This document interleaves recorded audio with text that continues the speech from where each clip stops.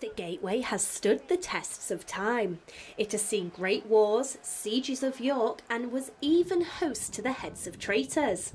Nowadays, people can walk under, over, and even inside the archway on their way around the walls as they soak up the history of the city. Bootham Bar is one of the main bars, entrance gates into the city.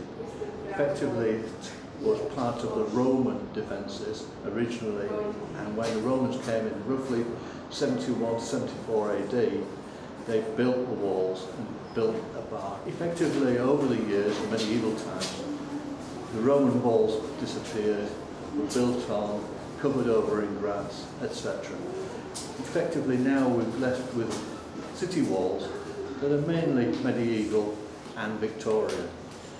This bar itself has medieval, it's a medieval bar with Roman roots, effectively, Roman foundations. This portcullis is permanently fixed now, and this is one of the ways that prevented people entering the city, especially marauding Scots. That's what we were worried about. But one thing is missing. York Heritage Group are hoping to get the portcullis, which was a vital part in keeping invaders out of the city, back up and running. The wooden gate hasn't been lowered in more than 60 years.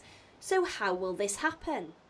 I have been promoting the walls because I lived in the city all my life. I love the history of the walls, love the history of the city. And probably about 10 years ago I started really looking at the walls and saying what was happening about them, what wasn't happening about them. They would just seem to be a tourist attraction without locals getting involved in them at all. And now we have committed £1.5 million over the next 5 years to making sure that the walls stay upright, making sure the walls don't fall down.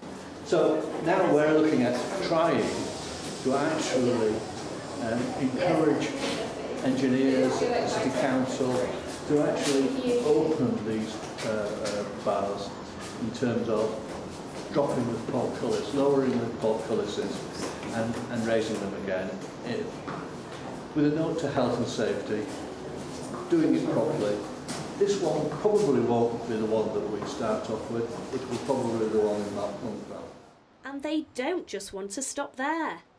The end game is you'll never get to the end effectively. The walls are around about 2.5 miles long. They've got lots of things to do, lots of ambitions that we need to achieve. Just part of it is looking at the portcullises, looking at the history, seeing whether we can get more people onto the walls, appreciating the walls, get more people locally on the walls to do I don't know, there could be artwork promoted on the walls, there could be sculpture park, for instance, Lord Mayor's Walk, could be a pocket park, it could be a little urban oasis, as well as the rest of the ramparts around the city. It's absolutely fantastic, and the community needs to embrace the walls and the ramparts and get involved with it. With a lot of work to be done, the race is on to raise enough cash to bring this archway back to its former glory. Abby Walker, That's TV.